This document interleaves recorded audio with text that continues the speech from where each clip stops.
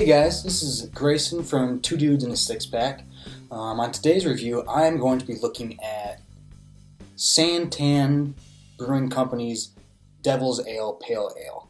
Now, if you haven't heard of SanTan Brewing Company, you're not alone. I hadn't either until I moved down to Arizona. This brewery is based out of Chandler, which is a suburb of Phoenix.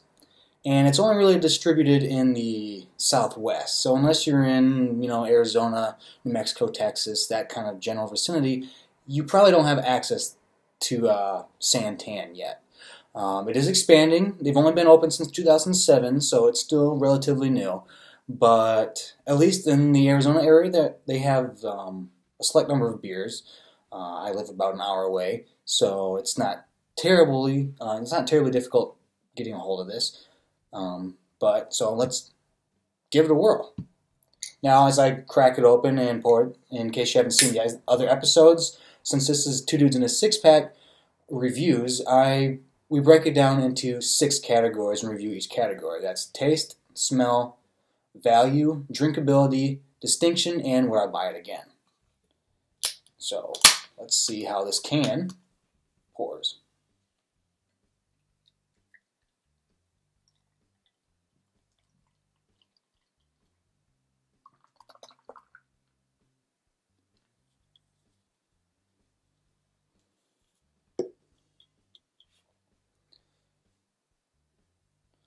Alright, so, you look at it, it's a little hazy, a little cloudy, nice little bit of head sticking to it. It's nice creamy, it's not just kind of evaporating instantly after you pour it, which is nice. For smell, definitely has that pale ale, little bitterness to it. Kind of hangs in your nose a little bit, but it's not overpowering at all, that's for sure.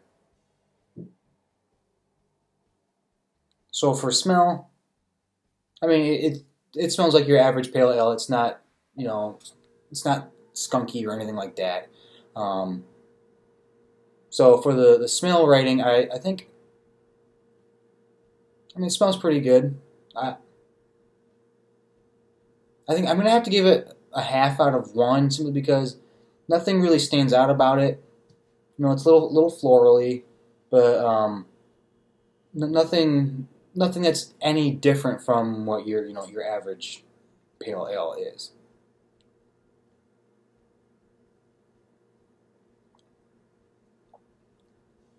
Taste, you still got your bitterness, but it's not overpowering. I know, me personally, I don't mind pale ale. IPA is fine with me. I don't like it when the bitterness is so overpowering.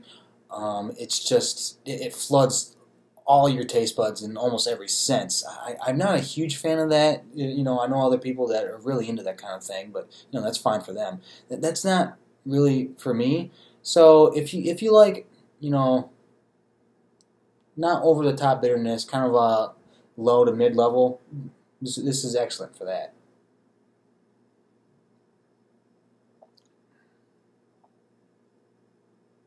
Yeah, it's got definitely a nice flavor. It's got a little citrusy. I can see this being a nice kind of spring or fall time beer. Refreshing, but not just straight lemon like a lot of the beers nowadays are, or just overly citrusy. So taste is good. Taste is excellent. I gave it 1 out of 1 for the taste category. Now, as to value of price, it's probably just going to depend on where you buy it from. So, I'm not terribly far away. I was able to get a 6-pack of this for, I believe it was $7.99, and honestly, a 6-pack of craft brew for $7.99, I think, excellent price. And so, for value for price, definitely, I recommend it gets the beer for that category. In terms of drinkability, which is the next category, for the drinkability factor, it's all about can you drink multiple beers in succession. With this, I think so, yes. I don't think I could sit down and drink like the entire 6-pack. That wouldn't happen. It's just a little too bitter for me to be able to drink a whole, just clear out the case. I couldn't do that.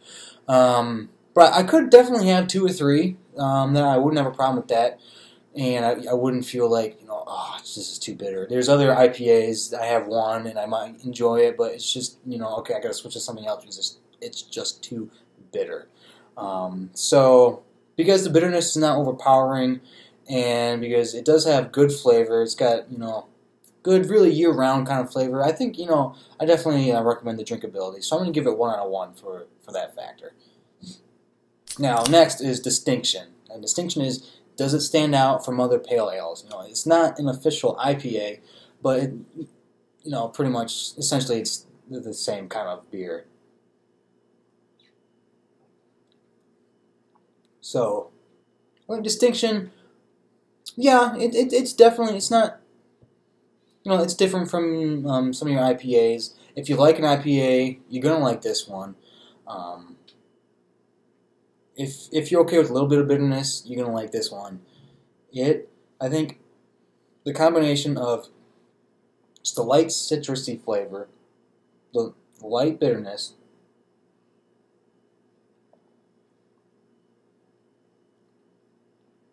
and I mean the flavor is a little complex. It's not just it hits your tongue once and it stays like that and disappears. There's definitely it definitely varies as it hits different parts of your taste buds. So there's this distinction to it. So I'm going to recommend it for that. So it gets the 1 out of 1 beer in the 6-pack for that. And lastly is, would I buy it again? I do enjoy shopping around the local beers. It's nice to have something that's pretty decent, local, that I can go and buy. And so if somebody visits from out of state, I can give them this, and they will enjoy it as long as they enjoy beer. This is if you enjoy beer that's not your normal Bud Light, Budweiser, Miller, Coors. If you like, a higher level of beer, you're going to like this one. And so I would definitely buy it again. I'd give it, the 1 out of 1. So, yeah, I'd give it, what did I say? The 5.5. I would definitely give it 5.5 out of 6 for this 2 dudes in a 6-pack rating. And so that's it. That is my review on SanTan Devil's Ale. Please let me know what you think in the comments. I'd love to hear it. If you've had it before and you enjoyed it, let me know. If you hate it, let me know. If you hated my review, go ahead, let me know. I'd love to change, improve it, whatever. We are just starting off these reviews, so we're still pretty open to kind of tinkering with everything. And we'd love for you to check out our podcast. We've just started it. We'll be releasing our next episode relatively shortly. You can check out our podcast, 2 Dudes in a 6-Pack. It's on iTunes. You can find it on Stitcher. You can find it on pretty much any place else that you get your podcasts. And you can also follow us on Twitter at 2 Dudes Podcast. So, until next time and until next review, cheers.